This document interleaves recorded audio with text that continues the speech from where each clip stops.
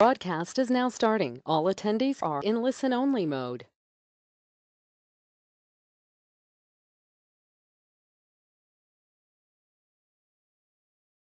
That you can hear me.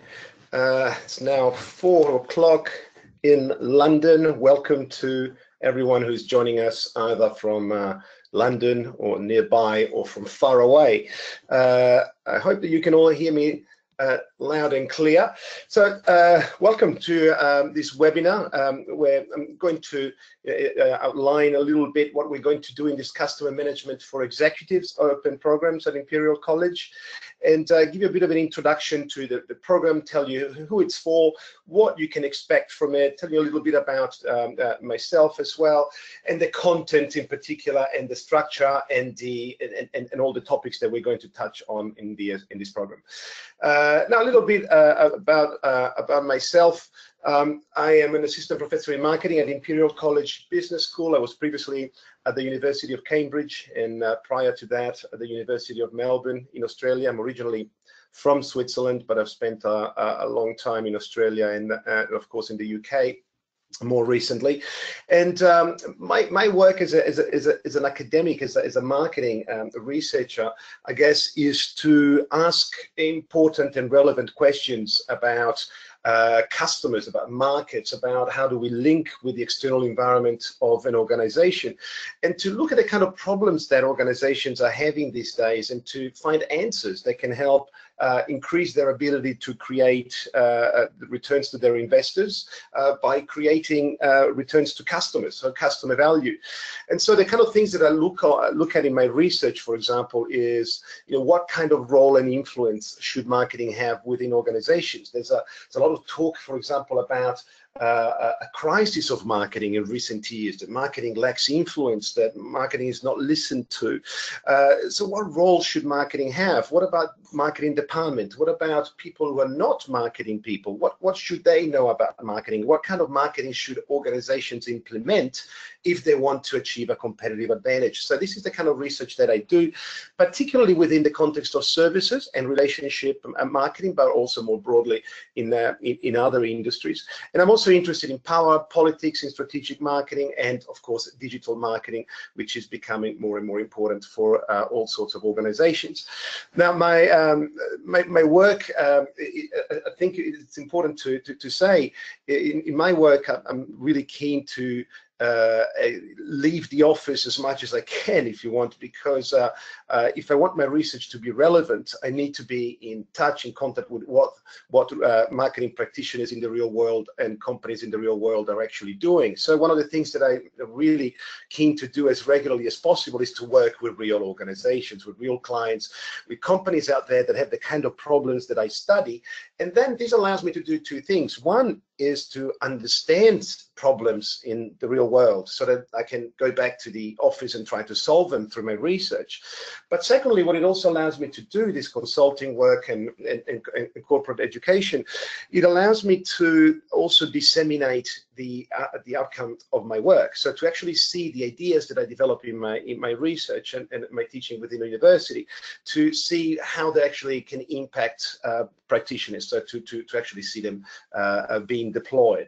And so I've shared with you some of my recent clients, companies that I've worked with recently. So that's a little bit about myself. In terms of what the program is about, so what is this program about in terms of the key elements of it? Well, I guess the main point here is that we really need to appreciate the importance of identifying, growing, and retaining customers in terms of how it affects the profitability of businesses. One of the key things that we look at in this program is the idea that there cannot be financial value creation without customer value creation. And and that might make perfect sense, but there's so many strategies, there's so many organizations out there that rely on strategies that create financial returns potentially in the short term for the business without necessarily doing so by creating customer value. Think of strategies that lock customers in, that make customers, that prevent customers from leaving, or contract with terms and conditions that customers don't necessarily want or need. All of these strategies are really designed to create customer captivity, not customer loyalty. And we're going to look in this program really about how do we actually foster customer retention? Why is it important to do so?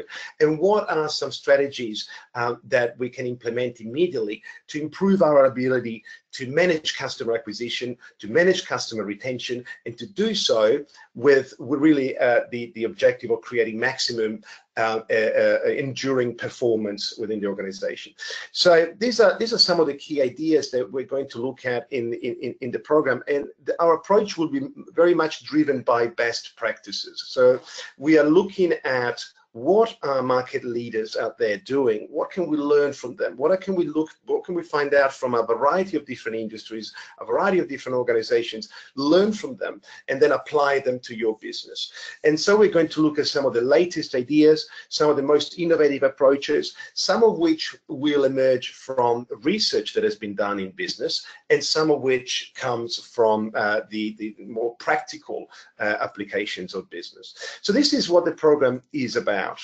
In terms of the objectives, I guess, again, one of the things that it's very important to do when we're talking about marketing is to elevate marketing from something that is just functional. So thinking of marketing as something that marketing people within a marketing department do, to truly understand how we can, in a sense, dilute marketing activities throughout the organization to really establish marketing not just as a function but as a culture. So that is the starting point. So the question really that we want to answer is, what does a customer focus really entail? How do we implement it? There's a lot of things that we say in marketing and strategy in general that often make sense theoretically or conceptually. For example, consider the idea of customer focus, customer centrism, market orientation, all these concepts that are very similar. We talk about these things, but what does it actually mean? Does it mean that the customer is always right? Does it mean that we need to give the customers always what they want? What does it mean in practice? But in particular, how do we deploy it? How do we design a business that is truly customer-centric? And that is a harder question to answer, because that means, what are some of the things that you can take away from this program that you can immediately do the day after to actually improve the customer-centric orientation of your business? And that is really one of the key objectives here. We're going to look at the ideas, yes, the theory, yes, and all of that, but we're particularly going to ask, what does it mean for you? What this means is that we are going to look at things in terms of, in a lecture setting. So we're going to discuss these ideas together in groups, but also one of the things that we've built inside this program is a lot of workshops. It's a lot of little exercises. It's a lot of small opportunities for you to reflect on the ideas that we have just discussed, and then apply them to your business and derive some implications in terms of the execution of these ideas, and then test them within the group with everyone within the program. So we're going to look at this from a best practices point of view, and we're going to look at some fundamental ideas, some things that have been around for a while, but in particular some novel ideas. I think one of the key things in this program, one of the key objectives, really what we're trying to do, is to create an element of freshness about the ideas that you might walk out with, to give you some new things to think about, to challenge you a little bit, to think outside the box, or to think about novel things, to inspire you about novel ways, about interesting and effective ways in which you can create customer value and financial value. So it's really about energizing you to find new ways to compete. And therefore, we need to ask, who is this program for? Well, I think fundamentally it's for anyone who has the ability to initiate change within your company or within your functional unit. But it's about really empowering people who have a desire for ideas that are novel and effective, and they can also execute them or help execute them.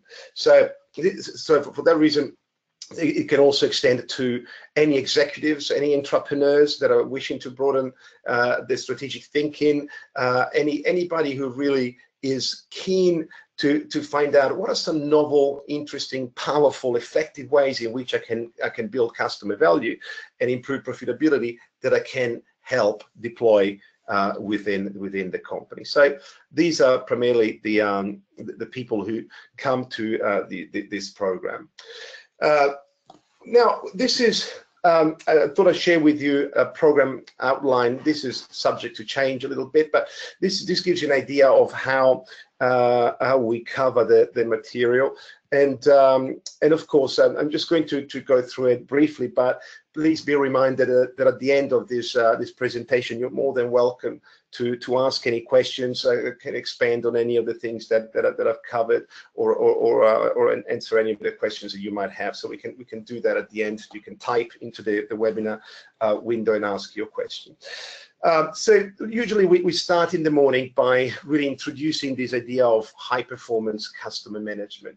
So what does it mean to implement marketing for high performance? This requires elevating marketing from something tactical. So not looking at marketing just as marketing communications or advertising or pricing or channels management or things like that, but it really entails looking at marketing as something broader, and in particular, something more strategic. So we're going to look at really this idea of value-driven marketing that involves looking at marketing as a strategic force within the business. So your marketing becomes something that is elevated to something broader than just a tactical toolkit, say like the 4 Ps or something like that. So we're going to look beyond that.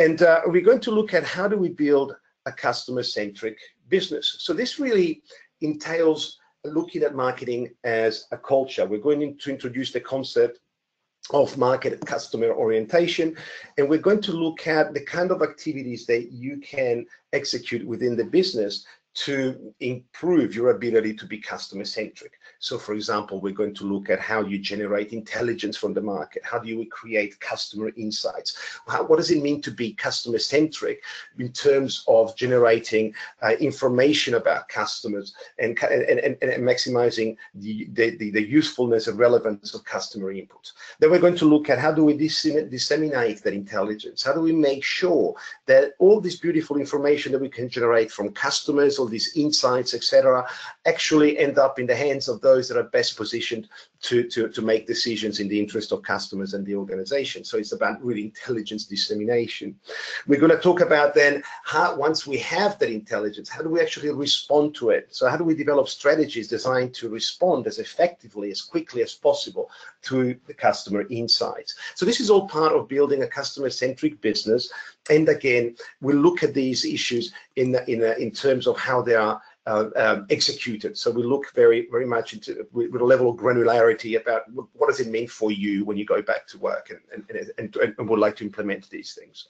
So we're going to then introduce the economics of customer acquisition and retention. And what that means basically is that we're just going to provide a business case for customer acquisition and retention. So why should we care? Why should we bother about these things? And once you know where the really the power of customer retention comes from, so the economic and financial benefits of it, then we're able to pinpoint certain things that we can do to maximize the value that we extract out of customer retention initiatives. So that is looking, I guess, at marketing as a culture, but we're also going to look at marketing, as I said, as strategy and relationship management. So we're going to very much look at issues, for example, of customer relevancy. How do we build a strategy that is actually, or a value proposition that is actually relevant to your customers? How do we use certain models? We're going to look, for example, at the customer value model. We're going to look at the strategy curve model. So there's lots of different tools and frameworks, which in the past, people who have attended this program have also loved, and they told me after afterwards, how much they use them when they go back to work, and how they share them with others. And all of these tools are designed to get you to think about these ideas and implement them. So we're going to look at service quality and customer loyalty in the afternoon, and again, it's key drivers of customer retentions. So how, in a sense, we're going to ask questions such as why do customers leave, and how can we retain them? And we're going to really try to understand it by looking at this at fundamental customer behavior issues. What can we learn from the way in which customers behave that will allow us to retain them and to create a relationship that, as I said earlier, it's not based on customer captivity, but it's based on attitudinal attachment. How do you get your customers to love what you do, and to create a bond that makes that relationship as sticky as possible? So we're going to look at that. We're going to look at things like service failure recovery, for example, but also how do we manage customer satisfaction? And we're going to look at some metrics in terms of how to best to measure customer satisfaction, how to measure your ability to create customer satisfaction. We're going to look at customer satisfaction as a metric, but in particular, we're going to go beyond that as well, look at things like the Net Promoter Score, participation scores, engagement scores. So all these ways of assessing whether the relationship that you're building with your customers is solid, is strong, is enduring. We're going to also talk about some novel ideas here, particularly when it comes to digital marketing, because what digital marketing is very much doing is providing us with a lot of tools, a lot of ways to engage with customers. Now, the problem, of course, is that when you have all of these tools available to link with customers, it doesn't necessarily mean you should use all of them, because it's very easy to cross the line between, engaging your customers and stalking them. So we also have to be realistic about what is the best, most effective way to make this stuff happen through the channels that are available. So this is primarily what we're going to look at in day 2 as well, when we look at implementing the strategy. And we're going to look at customer psychology in terms of understanding your customer traits and how they behave and why they behave in a certain way, so that then you can develop strategies and tactics that are relevant, they're meaningful, that really show to your customers that you care, and that understanding that fundamental element of trust is key to building any relationship. So we're going to look at these issues of how do we manage transaction barriers to create customer value, and issues in marketing communications, connecting with customers, and also, of course, what does it all mean in terms of innovation, new product and service development? What should you be thinking about when you're thinking of managing your market for the future? So in summary, what we're really looking at is marketing from a perspective that from 4 different perspectives. We're looking at marketing as culture. So as I mentioned, this idea of market orientation, how can we develop it? How can we nurture it? Marketing as strategy, this idea that we want to elevate marketing to a strategic level. So it's not just tacticals, but it's about really instilling customer insights and marketing in a way within your company that drives your business strategy, that feeds into your business strategy. This entails understanding what determines customer value and how can we go about creating it in the best, most effective way, and then communicate it and deliver it. Also, what I just mentioned entails looking at marketing as relationships. So elevate marketing management from something transactional. We will discuss the key difference between marketing and sales, and how marketing and sales best get to work. And this entails looking at marketing in a more relationship as opposed to transactional oriented perspective. So how do we break through really the clutter? How do we stand out? How do we attract and retain loyal and profitable customers by elevating marketing from something transactional to something relational? And finally, as I said, we finish with marketing as tactics, looking at how all of these things are implemented through the most effective, the most innovative tools. And again, to remind you, we are looking at established ideas, so we're looking at some fundamental concepts, but also we're focusing on the really novel ideas out there. And this is driven very much by the kind of work that we do, of course, at Imperial College Business School, which I guess leads me to asking the question, why, in what way is this program unique? What do we do that you can't get elsewhere? Well, importantly, you will be located within Imperial College Business School. We draw on the resources of a college that is a very strong research institution with very strong intellectual assets and networks, particularly driven by its work in innovation, in technology, etc. So we bring all of that in, and we provide something that is based on both research. So a lot of the stuff that you're going to hear about is based on the work that we do within Imperial College, that myself has done, that my colleagues have done over the years. So it's rigorous research driven. What you will not get in this program is a person telling you everything they know about their own experience. When you're going to when you're trained by in a way that is not research driven, often you hear a lot about a sample size of one, the experience of a person that might or might not apply to you. We are based on research that looks at hundreds of organizations, that looks at a large number of data that is based on the analysis of that data, and gives you something that really is insightful, in particular empirically solid. So the research that we do, I think, is very important in how it informs our teaching, and of course, it's not just theory, it's not just concepts, but it's managerially relevant. So I think that's one of the USPs that we have in our program, is that it's really at the intersection of rigorous scientific research and managerial relevance and managerial practice. And that is, I think, fundamentally what makes this program particularly interesting, particularly strong, and hopefully will lead to a lot of fresh and interesting and solid and innovative ideas that you can leave with and implement within your business.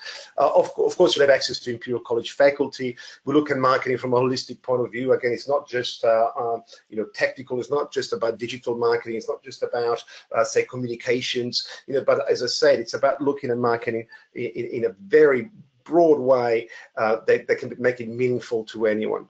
We focus on the big and the small, so this is relevant whether your business is an early stage company or a startup, or whether your business is a large established organization, and also the new and the old. As I said, it's about really looking at new ideas, but also some fundamental ones that retain their importance and relevance. The teaching is very interactive. We have plenty of workshops, as I mentioned earlier.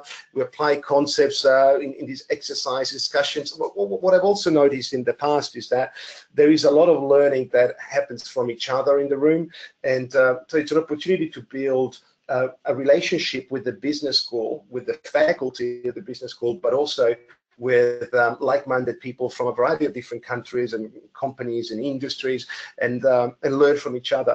So it's quite collaborative and interactive, and the class is always fun. It's always quite engaging. I think it's a fantastic environment in which to learn something very interesting and useful. But don't take my word for it. What I've done here, I've shared with you some of the feedback from previous delegates that have attended this program, because I think that this is the most transparent and best way to share with you what people have taken away from this and how they responded to it. So I'll leave you. I'm not going to read those out to you, but you can take a quick look, and of course, please be advised that these slides will also be made available on the website, so you can download them for your future reference, and or if you have anything that you have seen that you want to ask more about that wasn't clear, etc., you can of course get in touch with me and at any point and ask me any questions. You're free to ask questions, of course. Now I've reached the end of this presentation now, and I might just share with you my email address in a second, after I've given you a few more seconds to read that, because obviously it's a lot of reading there to do.